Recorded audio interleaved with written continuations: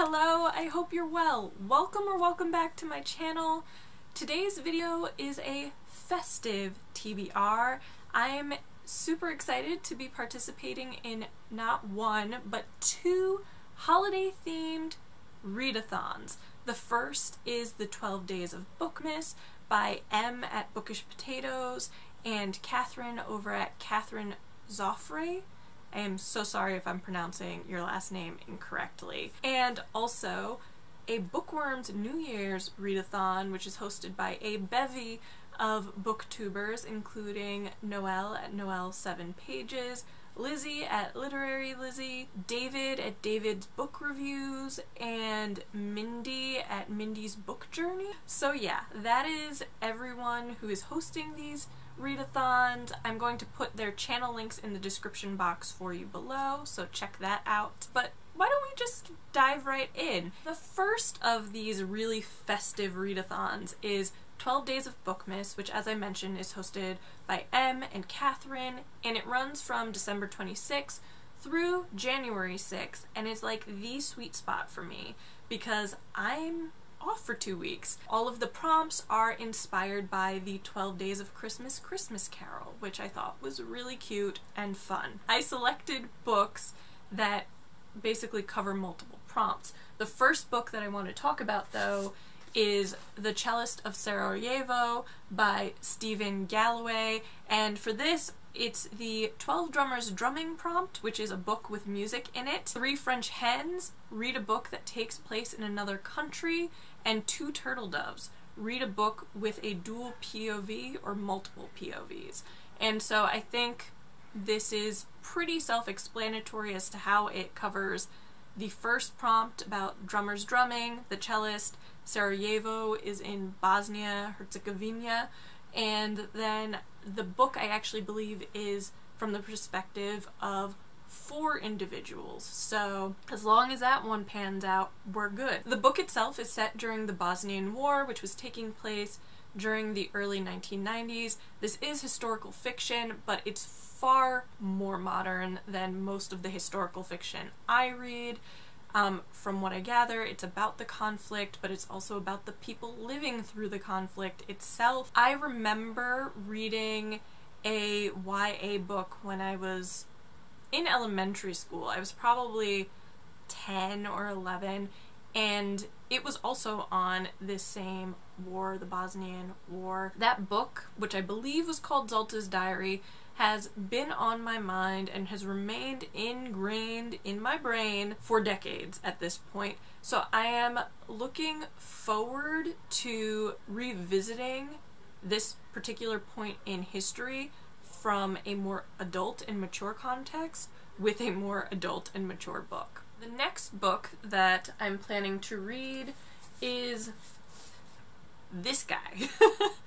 This is The Invisible Life of Addie LaRue by V.E. Schwab, which I don't think needs any introductions.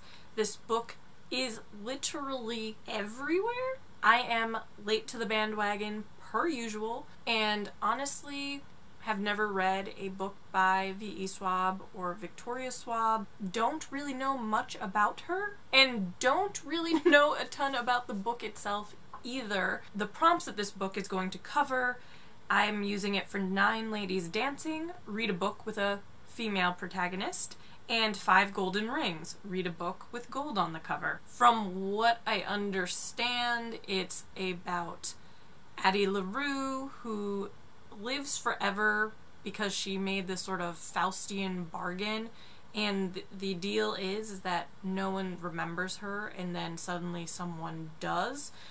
So it is a bit of historical fiction and a bit of fantasy kind of wrapped into one. I've heard pretty good things about this, so I'm looking forward to it, even if it's not necessarily in my usual wheelhouse. Okay, so the next book is one that has already appeared on my channel in my winter TBR. It is Sealskin by Su Bristow, and I'm using this for the prompt 7 Swans A-Swimming, which is to read a book that takes place on or near the water, and this is a book that is about a Scotsman named Donald who marries a Selkie, which is a mythological creature who is part seal and part woman. Basically, they live their lives as seals, except for one night a year when they come ashore, remove their sealskins, and are transformed into beautiful women or something of that sort. Since one of the supporting or even main characters in this book is part seal, and I believe this takes place on an island, it definitely fits the bill, and I'm also excited to potentially get to kill two birds with one stone, checking this off my winter TBR and also using it for this prompt here.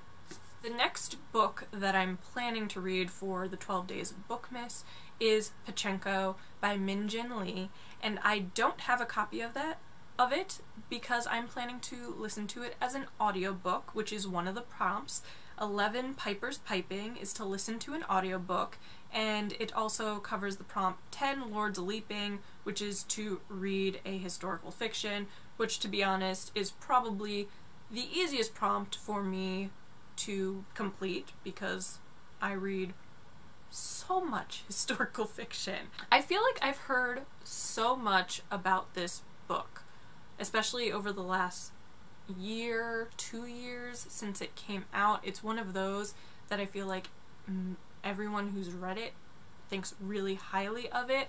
I like the fact that it is a historical fiction that is not set in Europe for a change. I do tend to focus very heavily on Europe, and this one is set in Asia, in Korea and Japan specifically. So I don't know a ton about the book plot-wise, except I believe that Sunja, the main character, unfortunately falls in love with a man who is married, which I don't believe she knows at the time, but becomes pregnant and ends up marrying another man and moving to Japan. From what I gather, it is a multi-generational story. It is also rather large. I think it's around 500 pages, but like I said, basically everyone who I've heard has read it has really enjoyed it, so I'm looking forward to taking a crack at it.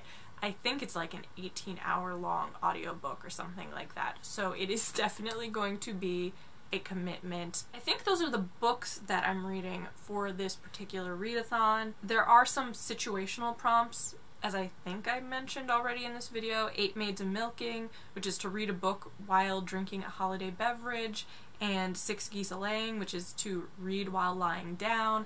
I tend to be a morning reader, so the first thing I do in the morning is lay in bed and read a book, so that takes care of that. I also tend to read in the morning with a lovely cup of hot cocoa, which I might add a candy cane to for this particular prompt, so we got that done and dusted too. And then 4 Calling Birds is to read during a live stream, which there are several to choose from for this readathon, so I will certainly tune in and do that. Anywhoozin, let's move on to the next readathon in this TBR, which is a Bookworms New Year's readathon, and it is a readathon that takes place during the entire month of January. There are 9 prompts, which the hosts have put into a lovely bingo card, and I am a sucker for a readathon bingo card, so I'll put that on the screen for you. But this is just a really fun way of kind of getting my head into gear for 2021. It has to be better than 2020, guys. It has to be. But let's just talk about the books instead of me rambling. And again, I'm not going in any particular order. The first book is actually a repeat from the 12 Days of Bookmas, and that is Pachinko, which I literally just spoke about 2 seconds ago. And I'm using this one for a book written by a POC and a book you meant to read in 2020. This book is written by Min Jin Lee, who is a Korean American, and also this is a book that I saw in bookstores time and time again when it first came out. I have, on the rare occasion that during this pandemic I have gone to a bookstore, I have seen it, I have held it in my hand, and then for whatever reason put it down. So there we have it. Okay, So the next book is another one that appeared on my winter TBR because I am trying to kill as many birds with as few stones as humanly possible. And that is Tsarina by Ellen Alpsten. And this one is for the prompt top of the TBR and a debut. It's kind of the perfect historical fiction for me. It's set in Imperial Russia. It's about royalty. It's got intrigue and palace coups. I'm sold. But I'm just so eager to read this book. Like, it's taken all sorts of self-control and restraint to not have already started reading it.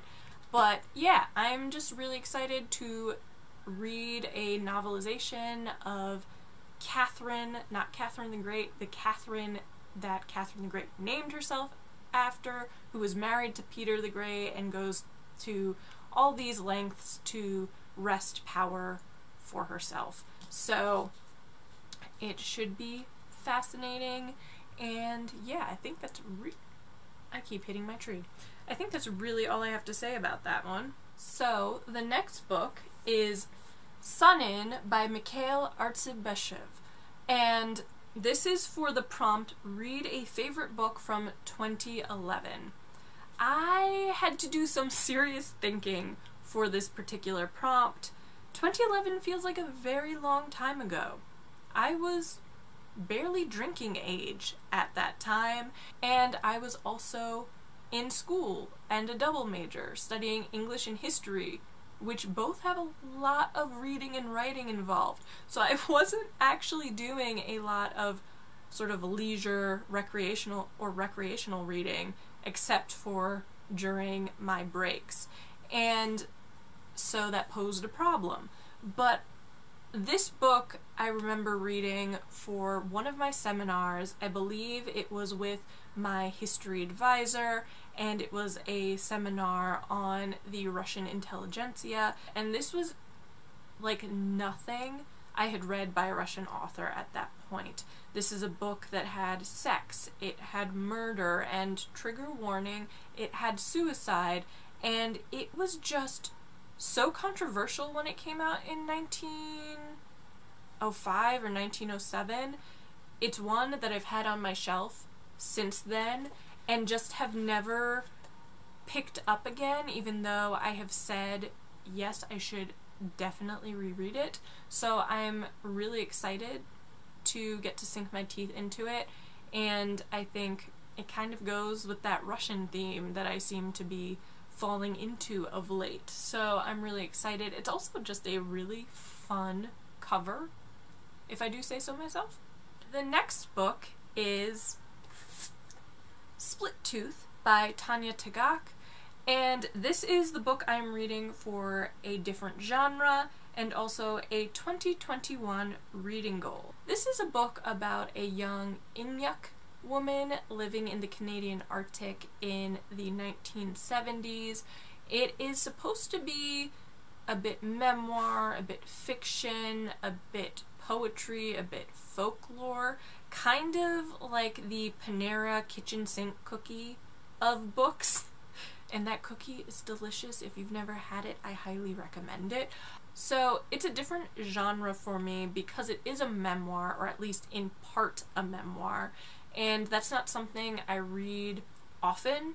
So as far as 2021 reading goals, which are coming soon, so this is a bit of a spoiler, I do want to consciously take part in the Reading Women's Challenge, and one of the prompts, I believe it's number 8, is to read a memoir by an Indigenous woman, so I feel like this fits the bill. Tanya Tagaq is a Inuit woman herself, and I believe is a throat singer, so I'm interested in learning a bit more about that culture, which is one that I know next to nothing about, so it should be really, really cool to get a glimpse into what it is to be an Inuit woman in the 70s living in the Canadian Arctic. I can't imagine living in any type of Arctic, period. So there you go. The last book for this readathon is one that I am embarrassed to say that I have not read, and that is All the Light We Cannot See by Anthony Doerr? I think it's Doerr. So I am reading this for the physical book left unread the longest, and also the book you're intimidated by prompts. And this book has been sitting on my nightstand for years, probably since it won the Pulitzer Prize in whatever year that was. I don't actually know. And I just haven't read it, and I don't know why. It's not even that it's a particular, it's not a small book, but it's not a particularly long one. And it really is the sort of book that you would think I would jump on, because I read a lot of World War II historical fiction.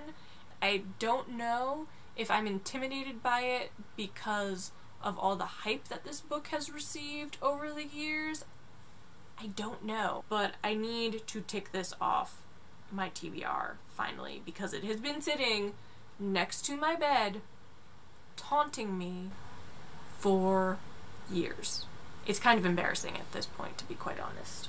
So those are the books that I plan to read for these two really festive readathons. I think it's 8 books or thereabouts, which I think is pretty manageable for the next 6 weeks, to be quite honest, especially when you take into account the fact that I am going to be curled up in bed reading, binging on Netflix, occasionally baking and sleeping for the next little bit while I decompress from one hell of a year.